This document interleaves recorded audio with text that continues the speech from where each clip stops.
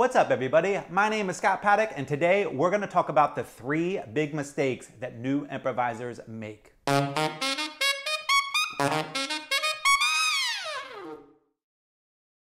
Teaching beginner and intermediate improv is one of my absolute favorite things to teach.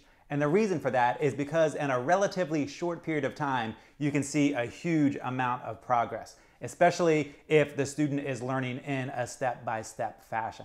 So when a student comes in and I ask them if they can improvise, oftentimes they'll say yes, but they don't really know how. And I say, play me something, improvise something. And this is what it usually sounds like.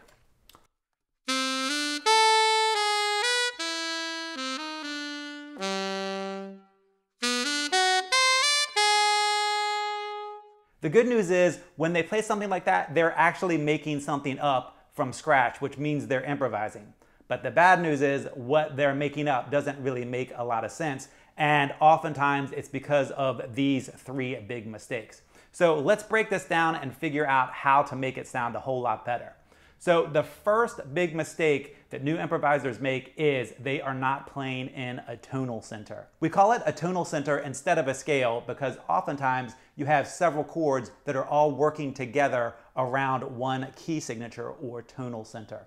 So that is the term that we usually talk about when we're talking about what notes to play and what scales to play over a specific song or a set of chord changes. So that's a little bit more music theory than we need just to figure this part out. So when you first start improvising, you don't want to play random notes. You want to pick notes from a specific scale. As saxophone players, we love the G major scale, so that is a great starting point. So when you go to improvise, instead of just playing random notes, you want to play notes that are in your G major scale. So your G major scale sounds like this. So if I improvise using notes in that scale, it's all going to make sense because those notes are working together.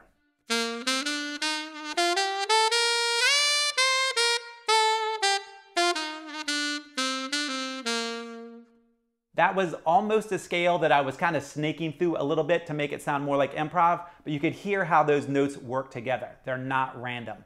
Now, when you're talking about a scale, you have 4 notes that are more important than the other notes, and those are your chord tones, the 1st, 3rd, 5th, and 7th. And in the key of G, that would be G, B, D, and F sharp. So when you're improvising using a tonal center or the scale in one of your tonal centers, you want to bring out your chord tones in that scale. It's going to make it sound a whole lot better.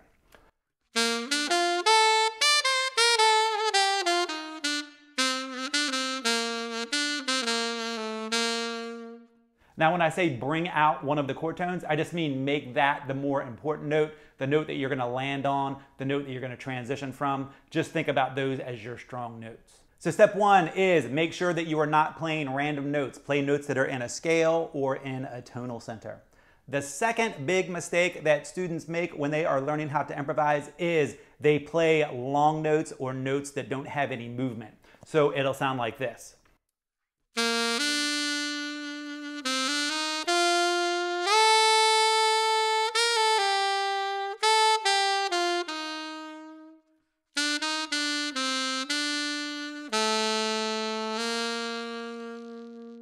All of those notes work together, everything sounds fine, but there's no movement in what I just played. And the reason for that is because I was mainly playing long notes, half notes, and whole notes. And when you start off improvising, you don't want to be playing a lot of long notes. You want movement in your improv lines. And the easiest way to do that is to think of eighth notes being your main ingredient. Now, when I say main ingredient, I don't mean you can only use eighth notes. I just mean you should use mostly eighth notes and then some quarter notes and some longer notes. If you do that, you're going to have a lot more movement in your improvised lines.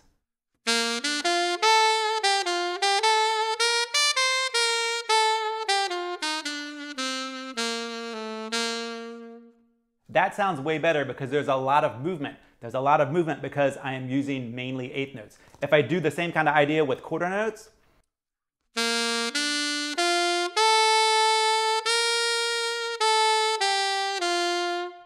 it just doesn't work because everything is just sitting there and nothing is moving forward.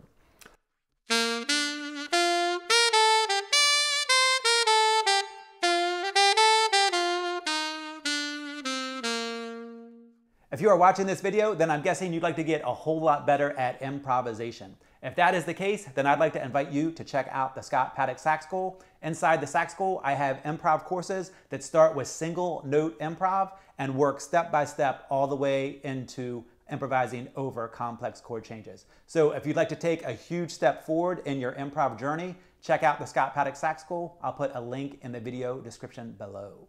Now, we're using the correct notes because we have a tonal center. We have movement in the line because we're using eighth notes as the main ingredient. The third big mistake that new improvisers make is that they don't play incomplete phrases. So they'll play something that sounds like this.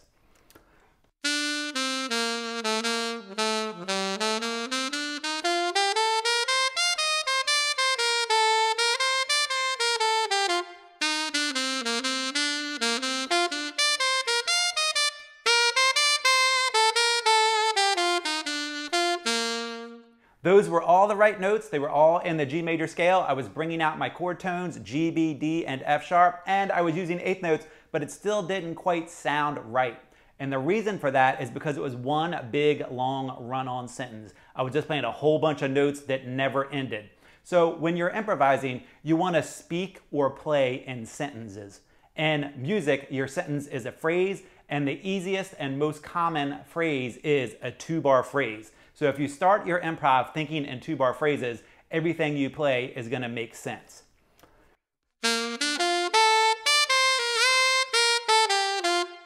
2 bars. 2 bars. When I play like that, everything makes musical sense because I'm speaking in musical sentences. So now I'm going to put some 2-bar phrases back to back. 1, 2, 3.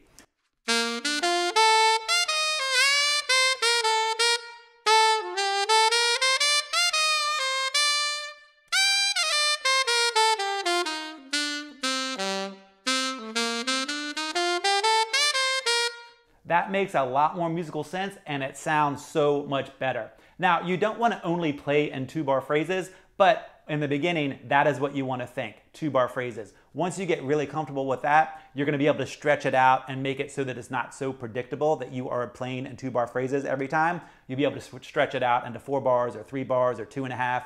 But in the beginning, if you think 2-bar phrases, everything that you play is going to sound a whole lot better because you're going to be playing it in a musical sentence. So if you want to avoid the 3 big mistakes that new and early improvisers make, then you want to make sure that you are playing in a tonal center, thinking about a specific scale, that you have moving notes, so thinking about eighth notes as your main ingredient, and that you are improvising using musical sentences, and the way to do that is to think in 2-bar phrases. If you do all of that, you'll be well on your way in your improv journey.